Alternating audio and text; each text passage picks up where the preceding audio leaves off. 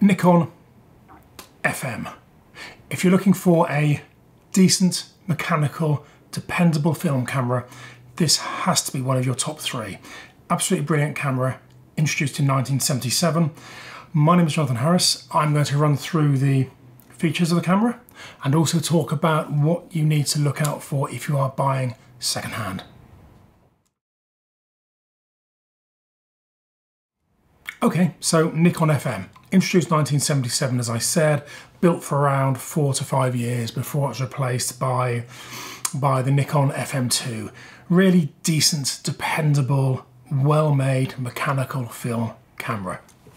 Okay, let's look at the top. Really standard layout.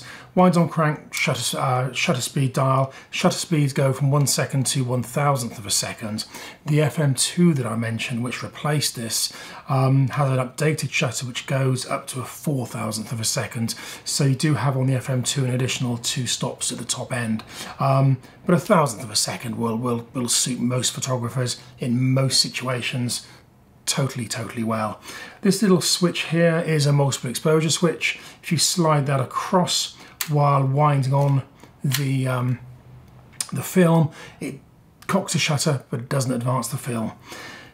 ASA window. To set the ASA, you just lift the dial and turn. Really straightforward. Hot shoe needs no explanation. Rewind crank. To open the back, you lift the rewind crank, but there is a little lever just there, so you pull the lever backwards and at the same time lift to open the back. Just looking in the back, completely standard setup. Looking at the base, battery chamber, takes 2 little 10L14 batteries. All that does is to operate the meter. As I said, it's a completely mechanical camera, so if the batteries fail, you can still use the shutter, you can still use the camera at all speeds. Connection there for the motor drive. A little button there is obviously the film rewind. Push that in just to disengage the sprocket, the wind-on mechanism, so you can rewind the film back into the camera. Just looking at the front, self-timer, depth of field preview. So that'll shut down the aperture, as you can see. And on this side, you've got the lens release and you've got the flash connection. Lenses for this camera. Lens release is just there. Lenses for this camera, Nikon AI or AIS mount, both work perfectly. You can also use most Nikon AF lenses, although there are some exceptions. So just log on to Nikon's website and there's a lens compatibility chart which will talk you through exactly which AF lenses work with this and which don't. You can also actually stick the older non-AI lenses on. There's a little lever, the little AI coupling prong just there, if you can see it, actually folds up. You push this little button in here and that little AI coupler prong just folds up, which allows you to put older non-AI lenses on as well. Although with the earlier non-AI lenses, you won't get any metering. Okay, so if you're looking for one of these secondhand, you do have to be a bit careful. I mean, as I said, they were made for around 4 or 5 years in the late 70s, early 80s. They're gonna be 40 odd years old. So you do have to buy with some care. 3 things you need to look at. The same thing, 3 things I generally always talk about in these videos. You need to look at the cosmetics, you need to look at the optics, and you need to look at the mechanics and the electronics. First of all, just have a look over the camera. Given that it's 40 years old, there may be 1 or 2 little signs of use. That's not a problem. What you want to avoid are the heavily used cameras and the misused cameras. Look very carefully at the top. The prism is actually quite vulnerable and it's quite common to see that they've been knocked. Have a look at the front here and just make sure that the prism housing there is parallel to the top of the Nikon nameplate there. If they've been knocked, you can often see that those 2 lines aren't parallel. Also, just have a look at the back. Just make sure that the hot shoe there is parallel with the back to make sure it hasn't been knocked or distorted. Have a look at the corners. Make sure the corners are all nice and clean. No nasty dings there. And obviously, have a look at the bottom corners just to make sure that no nasty knocks or bashes there. The camera is available in black and in chrome. If it's black, they do tend to look a lot more worn, just where the black paint becomes brassy. Not necessarily an issue in itself, just make sure it isn't excessive. But by taking some time looking at the cosmetics, you can build up a good picture of how the camera's led its life. You want something that's been looked after, something that's been cared for. You don't really want something that's been professionally used. So once you've done that, if you're happy that it hasn't been completely misused, then just move on to the optics. I won't discuss the lenses. I've got other videos that talk about checking lenses. Just have a look at the just have a look into the lens, into the lens mount, and look at the mirror. Just make sure there are no nasty spots of fungus, no nasty scratches on the mirror, and also look through the viewfinder and actually into the viewfinder, just to make sure there are no excessive amounts of dust inside and no spots of fungus behind the viewfinder. I will put a link up to talk more about fungus. That's something you really do need to know about with these older cameras. But check the glass out, make sure that's all clean. If you're happy with that, then move on to the move on to the mechanics. Now, the one thing that always fails on these cameras, and it's not a fault of Nikon, there's one thing that always will fail, are the light seals. The light seals are rubber-based, and as with anything that's rubber-based, over time it deteriorates. So unless you have these serviced once every 10 or 15 years, the light seals will begin to fail. Now, easiest places to spot that are here. This isn't actually a light seal, it's the damping for the mirror. As it flies up, it touches that foam. Just have a look at the foam there. Make sure it's nice and spongy. If it is nice and spongy, that's great. If it's sticky, or if it isn't spongy, then that's a sign that the light seals overall will need replacing. If you also look at the mirror, sometimes you see a little line across the bottom of the mirror. Where the mirror's gone up, it's hit the foam, and the foam begins to stick to the mirror. Again, that's a sign that the foam is beginning to deteriorate. There's another fault you often see with these cameras, and that's if you stick it on 1 second and you fire it. So wind it on, stick it on 1 second and fire it. The mirror doesn't always return. The mirror sometimes seems to stick. It's very easy to assume that's the shutter mechanism sticking, but it may not be. Check the foam, and it could be the mirror itself sticking to the deteriorating foam. So if you see the mirror's not coming down quite as quickly as it should be, it may not be the end of the world at all. It may just be that foam needs replacing. Also, with the light seals, have a look into the camera, into the back of the camera.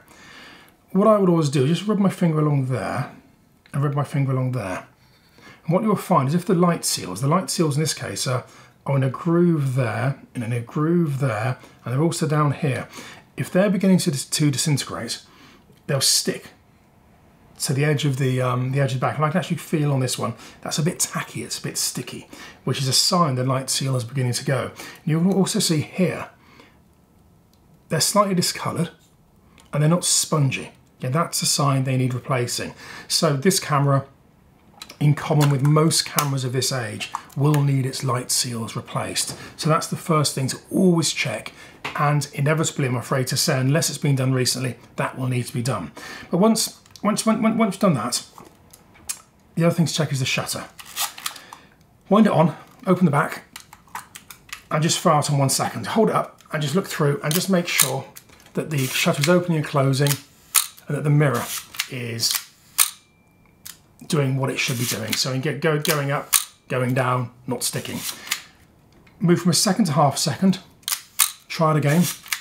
And you're just making sure that the shutter isn't sticking. Every time you change the shutter speed, the shutter sound does change accordingly. You're not timing this, you can't time this. You're just making sure it does change. And if you're on, for example, a second, fire it a few times and just make sure the sound is consistent. Fire it over and over and over, and just make sure it is firing consistently every time. If you hear it sticking, that could be a sign that the camera does need servicing. But as I mentioned, it could also be a sign that the mirror is sticking up on the foam. So do check that one as well. Okay, so once you've checked out the slow speeds, you're having the slow speeds are okay, go up to 1,000th, open the back again, now look through, hold it up to a bright light, and just look through and just make sure that you can see light all the way across the film gate. You want to make sure that the shutter itself is clearing the film gate at all points. So when you look through, you want to be able to see light at the, it's a vertical shutter, so you want to be making sure you can see light at the top and light at the bottom. If you can only see light at the bottom as you fire the shutter, you can't see it at the top of the film gate, that's a sign again the shutter needs servicing. Not the end of the world, they are mechanical shutters, they can be fixed, but it can be pricey. And a full service on one of these won't be far off the value of the camera. So it's worth spotting if you can, to avoid a nasty shock later on. Okay, so assuming your shutter is working as it should be, another thing I'll do quickly is just check the battery chamber, make sure there's no nasty corrosion in the battery chamber. Often these might have been stored for quite a long time unused, and people do inevitably leave the batteries in. So just make sure there isn't excessive or nasty corrosion in the battery chamber itself. I'll then make sure you've got some fresh batteries in it, stick a lens on it, and just check the meter. Now the metering on these is really straightforward. It's a plus, a minus, and a zero. Just turn the shutter speed dial, just to make sure you're reading as you would expect. You can compare it to a modern camera, compare it to a handheld meter. Don't expect it to read exactly the same as your modern Nikon Z9. It won't. Don't expect it to read exactly the same as your handheld Minolta meter. It just won't. But as long as it's within 2/3 of a stop, that's good enough. These meters never read exactly the same because they're all seeing slightly different things.